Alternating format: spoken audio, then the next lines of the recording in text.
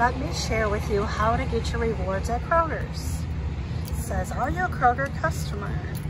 Well, of course we are. So let's scan our Kroger card over here where it says okay. See how it says please wait?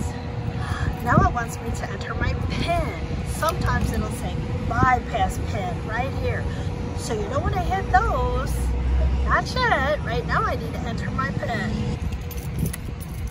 Authorizing, please remove your card that you're paying with.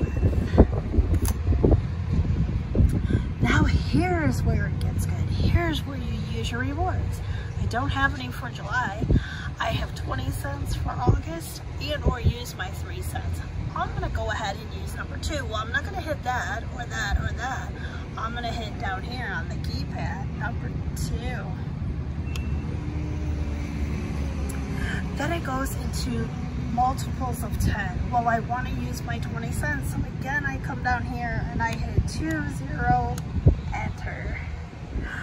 And looky there. Now I can pump my gas. How do I do that? I pick up the handle, I hit whichever button I want. Now keep in mind, this little clip right here, if you leave it unattended, it will automatically shut off. It's an emergency shut off because it's fuel. So don't leave it unattended very long.